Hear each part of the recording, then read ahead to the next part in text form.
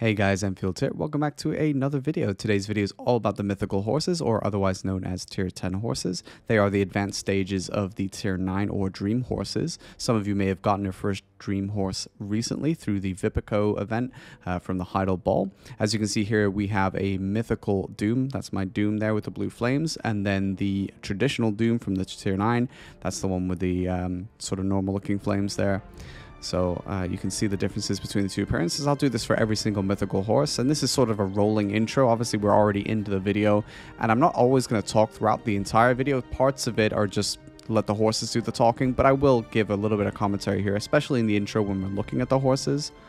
But yeah, I really love the tier 10 Doom appearance. Next up, we can see the unicorns. Sorry for the janky camera. There's no way to keep it smooth and move it at the same time.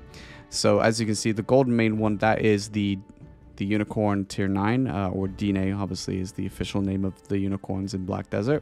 And the tier 10 Diné, or mythical Diné, is the one with the water. I do prefer the tier 9 appearance. It is my favorite tier 9, except for one special one. But of the traditional tier 9s, that's my favorite appearance. But, you know, I wouldn't mind another appearance for the tier 10 unicorn, but it does look really cool when it's doing its thing. So we'll see that later, obviously. I'm going to show you every single horse and all its abilities and what they do, so you can have a look at them. And it would be especially fun for those of you that have not seen them in action. So here we have a normal Pegasus there. The white one is the tier 9, and then the one is my tier 10, is the one with the golden tattoos. It has a sort of charcoal body with a deep red mane. I wasn't in love with it when it was first released, but since then I have grown to like it. So there are actually 4 Pegasus in the game, appearance wise. So we have 2 tier 9s here and 2 tier 10s. The tier 10s are on either side. The one we're looking at here is the winter version of the tier 10 skin that you can choose. You do get 2 skins. I don't like it because it looks a little bit too much like the tier 10, or sorry, excuse me, the tier 9 Dream Horse version of the Pegasus. However, as you can see and spot, there is another appearance, and that is the Nightmare Pegasus skin. Only 2 of these exist per server. Some may be less if one of those players is quit or banned or something. On EU, there's 2. The one that you're seeing in front of me is a friend of mine owns that horse, and she was very kind to log in so I could show it off. So pretty cool. Now we're going to look at the tier 10 Doom abilities here. And the tier 10 Doom has a number of new abilities over the tier 9. The tier 9 has a 3rd instant acceleration, 2-seater, and an attack. As you can see here, we have the ability to have a 6-seater horse. Yeah, that's right, 6-seater. So 6 people for 1 horse. So my horse can have 2 people. These spared clone horses can also have 2 people. So one of your allies can ride on this horse, someone else can jump on the back of this horse, and away they go. It does have all the instant accelerations that the tier 10 has, although it doesn't break as well, so it's not as fast, but it's still pretty fast, and it's really cool if your allies need help. This skill also gives 5% movement speed, and if you use it on cooldown, gives 5% movement speed, and doesn't have a cooldown on the movement speed buff. It does have a cooldown on the clones. The clones last for 10 minutes, and the cooldown to use it again is 20 minutes. So once the clones are out, you have another 10 minutes before you can summon new ones. They do look a little bit different. That's what the skill looks like for the movement, but they do look a little bit different from the normal horse, of course, but there you go. So I'm going to show you some mobility on the horse, and you can see the quadruple instant acceleration.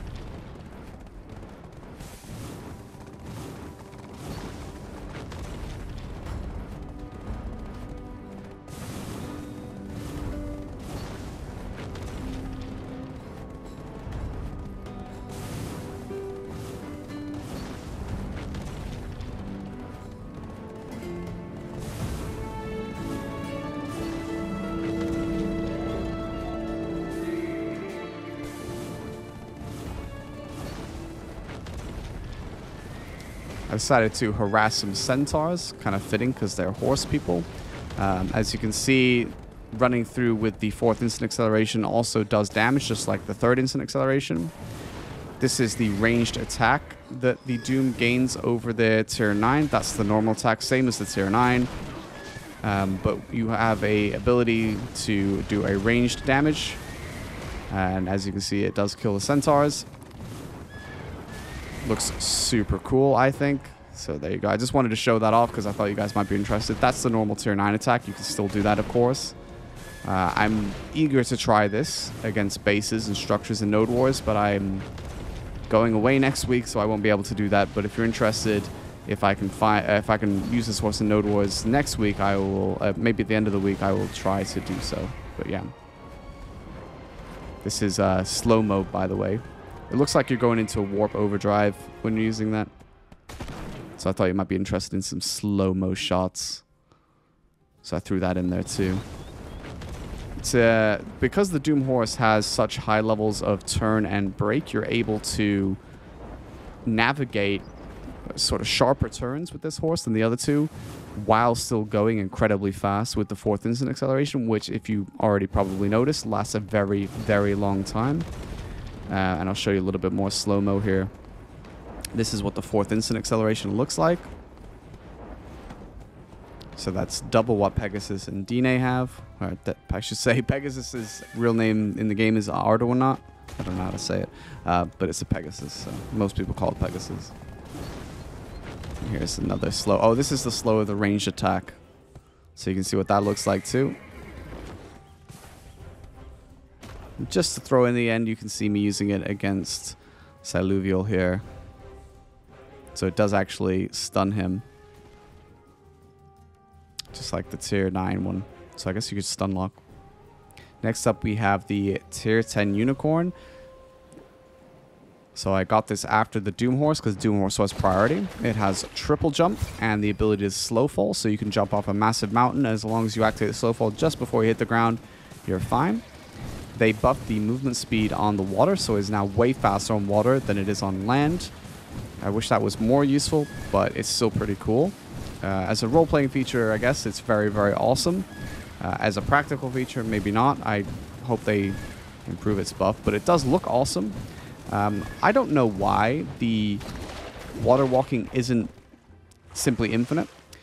If you are in the water and you get off your unicorn, it'll just have like a watery outline, and you can just basically climb back onto the horse from the water.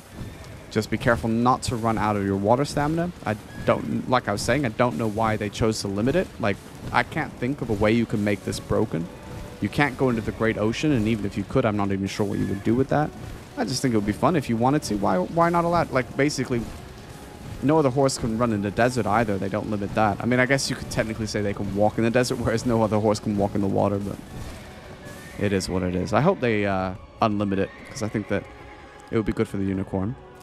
This is, of course, showing the unicorn buff. It still has the buff. It's the exact same as the tier 9, however, which I think is a shame. I think it should be better than the tier 9, but there it is. So, yeah, it's a very, very big PvP buff, and I hope with a Crocodile stall I'll be able to simply bring this horse out whenever I need that buff. This is just showing with the UI on, so you can see the water walking stamina and how quickly it is consumed. It is much better than it was before the buff, but as you can see, it still does chunk through it. You could not do a straight run to like Paddock's Island or something. You just have to island hop. It doesn't take long to regenerate stamina though. Next up we have the Pegasus. It's my oldest horse. I had this for a long time now. And I wanted to show you the new boosted flight, which is absolutely insane on this horse. You can jump loads of places. So this is from Medaya Castle. And I thought, you know what, let's see if we can reach Valencia. So here we go. I had to let the flight get me as far as possible before hitting the water.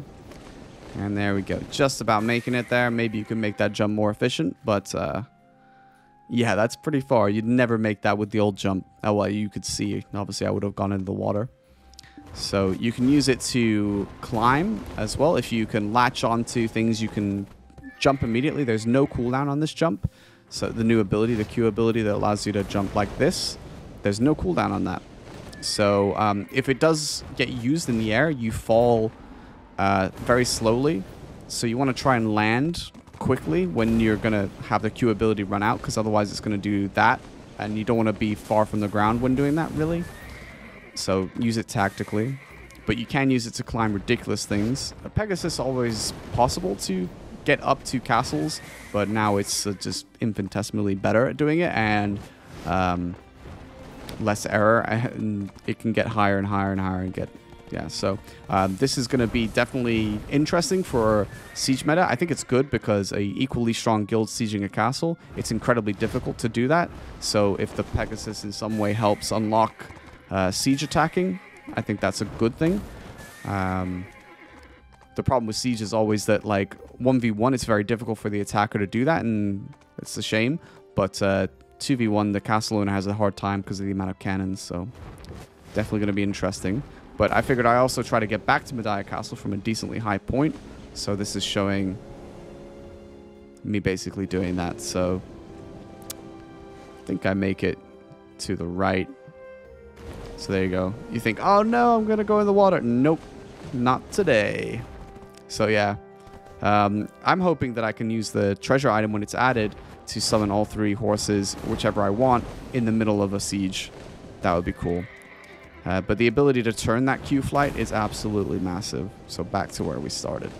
It also doesn't use stamina as much as the Doom. The Doom uses so much stamina to use its 4th instant acceleration. The Pegasus uses almost none. That's just me adjusting the daylight. So I figured in this case I would just show you the actual general mobility. So instead of like flying up to high places, how does it look when you're running? So this little clip there shows exactly that.